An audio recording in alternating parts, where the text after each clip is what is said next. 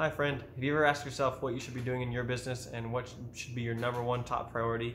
Well, I've got a quick bit of insight here that should help you out. So after my over a couple years in business now, and being at almost on the head of a business, e-commerce business, I've learned that the number one thing you should always be focusing on, always in the back of your mind, that you should always be really pushing for, is really focusing on marketing and sales and bringing more money into the business. Because at the end of the day, sales and people spending money with your business is the only thing that's going to move it forward and move it down the line. It's the only thing that's really going to move the needle. Everything else a part of the business, the fulfillment, the service delivery, the product delivery, anything like that, that all comes as a byproduct of sales.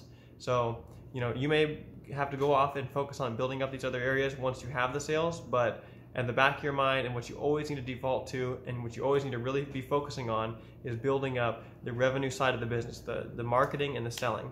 And in the modern age, especially like when you're in e-commerce or digital products or anything like physical products, selling things online, marketing and sales are almost one and the same, because now you have typically an online website or something that sells stuff for you.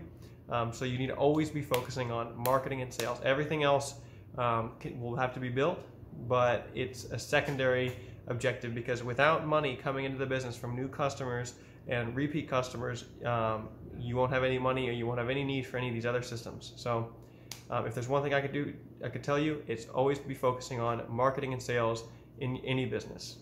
So hope that helped. If you like that, hit the like button down below. Comment if you have any more questions or things you'd like me to answer, and subscribe for more value. Thanks. This is Daniel Kohanowitz, and I'll see you in the next episode.